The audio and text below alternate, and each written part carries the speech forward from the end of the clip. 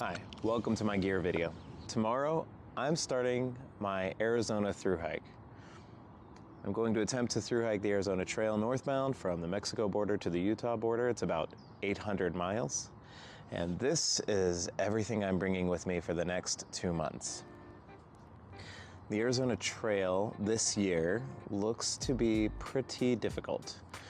The conditions can range from temperatures at 10 degrees to maybe even as high as 110 degrees. I need to deal with snow, ice, rain occasionally, and this is everything I'm bringing to survive. Let's dig into the big three. So my tent for this thru hike is the Dan Durston X-Mid Pro one-person tent. You can see it set up. I have staked out additional guy lines to the peaks to make sure that this thing doesn't fall over when the winds get really bad, because they can gust pretty high in the desert as well. I'm using MSR groundhogs, not the minis, the 9-inch stakes. I've got 8 of those. And I have additional cordage if I need to do the big rock, little rock kind of maneuver if I can't get these stakes into the ground. And so that's where I live. My backpack is the Durston Kakwa 40. It's a small version. I'm only 5'6". It fits me pretty well with a poly cryo pack liner. I like this backpack a lot. I've taken it on a couple of trips so far. It definitely will get maxed out on some longer food carries, but I'm okay with that. So I think it's gonna work out just fine. Let's move into our sleep system. So everything here is laid out on a Gossamer Gear 8-inch pad. I'm bringing this pad mostly to protect my Nemo tensor, which is just the 20-inch. I'm a side sleeper and I'm not that big, so I think it works just fine. R value of 4.2, get a couple extra tenths of points, I'm sure, from this 1/8 inch, but since I blow this up with air, and I am using the pump sack, this 1/8 inch pad will hopefully keep the Nemo tensor from popping due to prickly things, because there's a ton of those in the desert. I've got a silk liner from Sea to Summit. I don't know how many degrees this gives me, maybe 5 or 10 additional degrees over my sleeping quilt. Since the temperature ranges are so vast, I know that I will be a hot sleeper in warmer temperatures. So the silk liner also gives me a way to have a little comfort and something over me when the sleeping quilt is too much and the temperatures are too high. But when the temperatures are low, below 20 degrees, I should be comfortable adding this silk liner into the mix. I also have an ultralight pillow. This is Sea to Summit. It's the Eros Pillow Ultra Regular. It's just enough pillow for me. Let's go to my Katabatic Gear 20-degree quilt. Love this thing. I have the straps to tie this down to my sleeping pad. Thought I didn't need it. Turns out my shakedown hike proved me wrong. A couple of extra accessories with the tent. I got a little DCF bag for tent stakes and a little extra cordage. Of course, my Dan Durston X-Mid Pro bag, gotta represent. And then the ShamWow to wipe down the inside and the outside of the tent from condensation, rain, snow, and ice. I'm expecting all of that to happen to me on this trip. Sleeping bag, I'm gonna put it in this stuff sack. So this stuff sack gets my sleeping bag down to a pretty tiny, maybe softball-sized amount of space. This is another Sea to Summit, and it is the Event waterproof. Maybe it's a little bit heavier than I need, but the way that I can ratchet this down with the compression, get the air out of it, really makes it small in my pack, gives me more space for other things, mostly food. Let's go to what I'm hiking in. We can start with shoes. I've got my Ultra Lone Peak 6s. Like these, I got another pair that I'll be sending to myself about 500 miles into the trail to replace them when I destroy them. One of the things that I like about these is that the heel has a little extra here to hang on to my micro spikes, which I'm definitely going to need this year. And then of course it's got the built-in Velcro for my gaiters. Not going to toss those into the tent. Let's just put them over here into the vestibule. I will also be hiking in a hat. This is a Mont Bell. It's super light. It's very reflective. This pattern here is reflective. I'm also hiking in ex officio underwear. I'll carry 2 pairs. I will spend most of my time, most of my hiking in the long sleeve hooded sun hoodie from Outdoor Research. Super light. Love the color. Feels really good. Darn tough socks. Like almost everyone else on trail, I feel like. I love the darn toughs. So I'll hike in 1 pair. And the Dirty Girl gaiters. Gotta love my Dirty Girl gaiters. Then I'll also be hiking in these REI pants. They are typically for running in colder conditions. My lovely wife got these for me for Christmas. I like them because they have a couple of pockets, and the zipper for the zippered pocket is below my hip belt for my backpack, so it doesn't get in the way and it won't rub. One other thing I'll be hiking with, it's currently holding up my tent, are my Black Diamond Alpine Carbon trekking poles. They've got the cork. I like them a lot. I've got some Leuco tape wrapped around one of them. This tiny little company makes these magnetic connectors so that I can attach my hiking poles to the sides of my backpack if I don't want to hold them. That's going to be great when I'm vlogging. It's going to be great if I have to scramble. It looks like the conditions on the north rim of the Grand Canyon could call for that. I can just stow away my trekking poles on my backpack while I'm hiking. Let's get into more clothing because we have a lot of clothing. As I mentioned, the temperatures and conditions range a huge amount in Arizona, and especially this year. So let's get into cold weather gear. Got a buff that I'll be carrying. Sometimes I sleep in that as well. A pair of lightweight gloves. These would typically be glove liners, but it's good enough for most cold weather conditions, I think, on this trail from Outdoor Research. And then we'll get into 2 of my favorite pieces, Farpoint Gear's Alpha Tech. So this is this 60 GSM hat. Keeps me very warm. Again, sometimes I'll sleep in that if I need to. And then also a 60 GSM hoodie. This hoodie is amazing. This one came out last fall, and I think I call it Pumpkinhead. Love the thing. Super comfy, super warm. I've got my Mont Bell Plasma 1000 jacket. This one doesn't come with the hood. I have lots of other options for that, so I don't need it. It comes in at around 4 ounces. This is also the version that does not have pocket, and I don't really think while I'm hiking I'm gonna put my hands in my pockets very frequently, so should be good to go. Let's get into sleeping gear. I would normally never be the sort of person to carry down booties. It's really freaking cold out there this year. There's a possibility that I'll be sleeping in below freezing conditions quite a bit, and I think it's a nice luxury to have. It's just an ounce or 2, doesn't take up much space. Got another pair of underwear here from Ex Officio, and then 2 more pairs of socks. So I'll be sleeping in 1 pair, hiking in 1 pair, and probably drying out 1 pair that I'm cleaning. Keep my feet healthy, keep them clean. My base layer. This is from Patagonia. There's a top and a bottom. They're matching set. It's the Calipine, I believe. So this is a synthetic, not a wool. And if I have to, I'll hike in these under my other clothes if it's really, really cold. Extreme conditions and protection. First and foremost, I've got sunglasses. These are Ray-Bans. They're carbon fiber frame. They're about 18 grams. The sunglasses will be good both for high sun conditions and also high snow conditions. I do not want to get snow blindness. Got my micro spikes. These are Black Diamond. They're pretty lightweight. They fit around my shoes, and as I mentioned, they hold on really nice and snug there. I also have a bug net head net, again from Sea to Summit. I have shorts and a lightweight shirt. This could be town clothes, and also if the weather's really warm and the sun isn't too aggressive, I might wear these instead of my long sleeves and long pants. Let's get into rain and wind protection. So I am rocking these DCF mittens. They will keep me water resistant to a pretty decent amount, and they also keep me safe from heavy wind. One thing I like about these is that if my tent has rain or snow on it and I need to wipe down the outside, I can pop one of these gloves on and keep my hand from getting wet, because wet and cold is usually pretty miserable. I have sun gloves from Outdoor Research, full finger gloves. Do not want to get sunburned. My Mont Bell rain jacket, love this thing, does great against wind, does great against the rain. Also another layer if I really need it for warmth.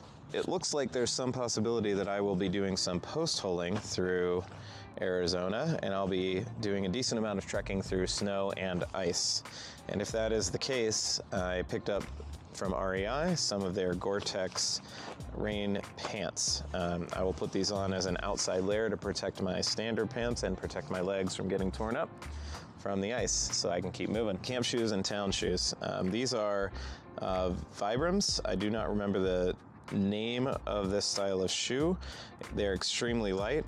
I found very few things that are as light and provide a covered toe and a decent amount of tread. I could use this for water crossings in temperatures when that makes sense. I can use it around town. Okay, now we're moving into electronics. I am planning to vlog this trip, as you can tell. So I have a bunch of electronics related to that. Definitely adds to the base weight, but I think it could be fun. So let's start with some of the more valuable things. So we've got the Garmin InReach Mini 2, so that I can always call for help, communicate with my family. Of course, a headlamp, the most recent Nikkor, I think it's the NU25, USB-C for recharging, which is really nice. Their shock cord is okay. It'll do the job, I just left it on there. I've got a little outdoor temperature gauge, and I'm gonna keep this on my pack. This will help me remember to put my water filter in a pocket or keep it with me when I'm sleeping if it's freezing. It'll also help me to remember to throw some water in my pot so that I can warm it up for coffee in the morning if it's going to freeze. Apple AirPods Pro if I need to listen to something. Of course, a wall charger. This is the Anker GAN Prime. I can charge up to 3 things here, which is pretty handy. Speaking of charging, 2 Nikkor 10,000 milliamp batteries. I stuck them together using Garage Grown Gear stickers. Thank you very much, Garage Grown Gear.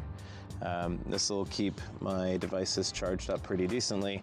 And then we get into charging cables. So I have 2 1-foot charging cables that are USB-C to USB-C. I also have 2 of these USB-C to USB-A adapters because I have a couple of USB-A ports on my power bank and one of them on my wall plug, so I want to be able to use those.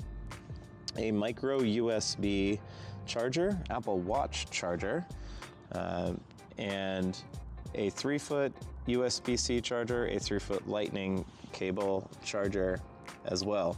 I'll pause here and mention, I forgot, my iPhone, which I'll be carrying, and my Apple Watch, where I will be using the Work Outdoors app to track my daily hikes. So I'm recording this right now on an Insta360 camera, and I'm using Rode wireless mics. I also have a selfie stick for the Insta360 camera, and I have the extended version, so it can go up to 10 feet, 3 meters.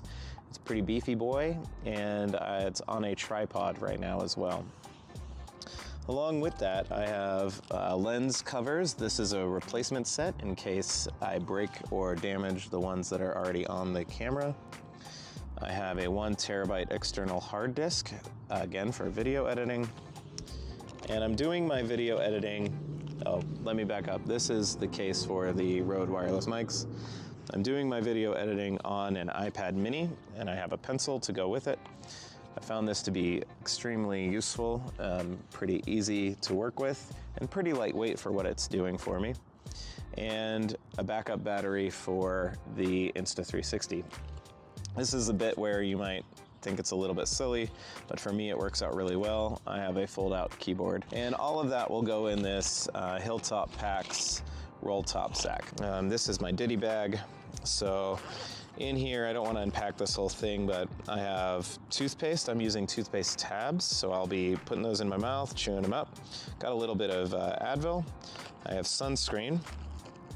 I have a brush for my luscious hair, and that brush also has a mirror in case I need to signal for help and get rescued, and my GPS devices and my satellite communicators don't work. Of course, I've got a toothbrush, I've got fingernail clippers, I have some KT tape, so if I need to tape myself up. I have Dr. Bronner's, that's the soap I'll be carrying. I also have some tenacious tape in case I need to repair gear, and then of course extra hair ties. For a knife and utilities, I'll be carrying the Gerber dime. One of the things I really like about the Gerber dime for being in the desert is that it comes with pliers. If I need to get a thorny thing out of me or my gear, I can use these pliers. And there are a lot of thorny things in Arizona. I have an extra bottle cap. This is a sport cap. It's the style that you would get with a smart water bottle. And I bought a couple of these off of Garage Grown Gear, and they all have yellow on the top, so I know that it's my bottle. This is my hanky. I'll be putting this on the outside of my backpack to wipe my nose most of the time. I got this from REI, and I think they call it Saguaro Nights. Pretty apropos for the Arizona Trail. This is a camp towel. It's from Sea to Summit. This is mostly to dry myself off or keep myself clean if I need to. My wallet, which of course has cards, little cash, that sort of thing. And an ultralight sit pad. And I will also use this sort of as my welcome mat outside of my tent, my poop kit. So this year I am going with the Kulo Clean bidet. I'm gonna pop that onto one of my water bottles, clean myself off, use some hand sanitizer. This is hand sanitizer my wife got me for Christmas. It says, "I just shit in the woods." Thanks, babe. And I put all of this into a repurposed bag. This would have been for tent stakes, but since I have a pretty aggressive trowel and dig tool, because I'm expecting the ground in Arizona to be a little bit difficult, I figured I could keep my pack safe by keeping it all in here. Let's move on to food. So right off the bat, here are some snacks I'll be carrying. So I have things like gels, bars of various kinds, a little bit of candy. I love these Stinger waffles and some energy chews. I intend to get my electrolytes primarily from, at least from the start, from these chews and these gels. That'll give me what I need in addition to the food that I'm carrying. Speaking of food, I'm rocking the Ursack Major. I have an op sack in here. Currently I have a 5-day food haul in this thing, so it's pretty full. And since it's the beginning of a thru hike, I probably have too much. But it all fits in here, and I can keep it safe from critters, and mostly just critters here in Arizona, and the occasional bear if I'm super unlucky. I intend to cook. In here, breakfast is gonna be oatmeal and nut butter. Dinners are gonna be rehydrated or dehydrated meals. So this is my cook kit. I just got it in this nice little DCF bag. I love coffee, and we'll talk about that in a minute. So I am rocking the X mug here, 16 ounces, so I can have a nice coffee in the morning. The Toke 750 milliliter pot, of course. An Amicus Soto stove. And of course I've got my fuel canister and a really lightweight microfiber towel to keep everything clean and dry. So that's how I intend to cook. Interestingly, I am going to carry a second fuel canister. We pack our fears, and I am worried about running out of fuel. So I'm gonna toss one of these in the bottom of my bag, and the other one will stay closer to my food and in my cook kit. That way when one dies, I know that I should replace it. That should be good to go. I mentioned I'm gonna make oatmeal in the morning, so I am going to carry a lightweight bowl. So this is again a Sea to Summit. It folds out. I can put this if I want to onto heat. Probably won't. But I'm gonna do oatmeal and nut butter mixed together. That makes my breakfast about 700 calories. When I have an amount that makes me feel full, it's a good way to get started. Gonna eat everything with the polished Toke's titanium long-handled spoon. I know it's a fan favorite, and it's a favorite for me as well. Now, here's where I probably diverge from most. I am a big fan of coffee, and particularly high quality coffee. So this bag right here represents my coffee kit. First off, I mentioned that I'm gonna drink coffee out of this mug, and I'm gonna do that using this Jogo straw. The Jogo straw acts kind of like a French press. I put it in here with some fresh grounds and some hot water, wait a few minutes, stir it around, and I sip the coffee through the straw. It filters through the bottom, and I have fresh, high quality coffee. Now, If you like good coffee, you know that there are two important ingredients. One is freshly ground coffee, and the other one is water at the right temperature. Let's deal with freshly ground coffee first. I will be carrying a coffee grinder. This coffee grinder is made from titanium and carbon fiber. It is made from Orphan Espresso. It's called the Fixie. And it's called the Fixie because the way that you figure out your grind is by affixing a certain number of plates in here, and that determines how fine the grind is. But I just add the handle to the grinder. I put coffee in here, grind it up in the morning, and then it comes out the other side here into this catch tray or catch cup. I think it's worth it. I'm gonna have really good coffee in the morning, and that is going to improve my life every single day. I have taken this on winter backpacking, and even when it's too cold to feel like making a meal at camp, because I know that getting hiking is the warmest thing to do, I use this anyway now. The second aspect is water at the right temperature. So I am bringing a temperature gauge to ensure that I get water right around that 196 degrees Fahrenheit. So that is my coffee gear. And we are getting right down to the end. Let's discuss water. Obviously, I am hiking through the desert. Now this year might have more water than we would expect, but still I should be prepared for long water carries. So I am bringing 3 smart water bottles. 2 of them are 1 liter, and I have put the Bottle Genie stickers on these 1 liters. I love this thing. I can verify that it is still operating correctly by doing a test about whether or not it's been frozen or it's been compromised. I love that it's sealed on both sides, so I can pop it into my sleeping bag or my pants or my underwear or wherever I need it to be in order to keep it clean. And I will be using a 2-liter Scenic or Knock Outdoors dirty water bag. So all together, if I have to, I can carry 5.5 liters of water. If we assume about 1 liter every 5 miles, that gives me nearly 30 miles that I can get between reliable water sources. And I'm willing to carry that in order to survive. That is everything I'm bringing on the Arizona Trail to deal with conditions at 10 degrees or 100 degrees. I anticipate snow and ice on my very first day, wind gusts well over 30 miles an hour, elevation changes going up to 9,000 feet, down to 2,000 feet. Basically, this trail seems like it throws everything at you. And since this is my first thru hike, I think I should be prepared. I hope you enjoyed the video. What would you carry differently? What do you think is ridiculous? And why is it the coffee grinder? Let me know in the comments. Please follow along with my adventure. I look forward to hearing from you in the comments. And thank you very much. Let's see if I survive.